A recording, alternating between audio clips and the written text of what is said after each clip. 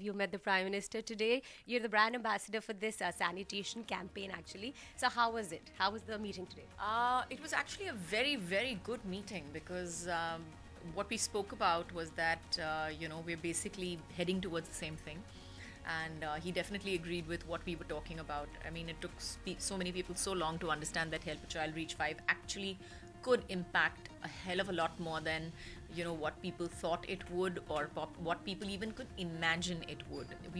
We would ideally love to make hand washing facilities and hand washing in itself with soap imperative and necessary in schools. You have children with your own children. How did you kind of like inculcate this into their everyday routine? It's not very easy with children. No, it's not. I have to just.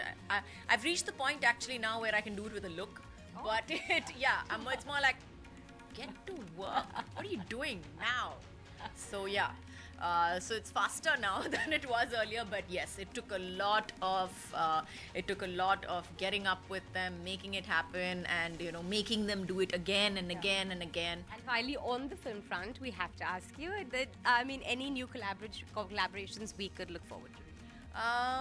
Definitely. I think my own home production, hopefully, I've just reached the final scripting stage, so we hopefully will go on floors in another 3-4 months, and I'm really excited about that. So that's on the agenda right now.